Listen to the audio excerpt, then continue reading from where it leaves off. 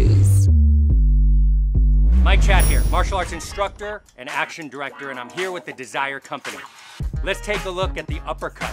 The realistic boxing version of the uppercut, we want to pop the shoulders.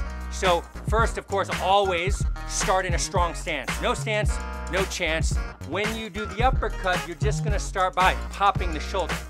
Pop, pop, pop, pop. Just like this, okay? That in of itself can be tricky, but the goal is, if you're trying to uppercut straight up here, many people uppercut this way and they use too much of their body. This is not a total body rotation. You are rotating your whole body, but it's more about the pop going straight up, meaning you have to relax your shoulder. So for training purposes, cardio, then we might round it out this way. Like you'll see boxers do speed drills like this.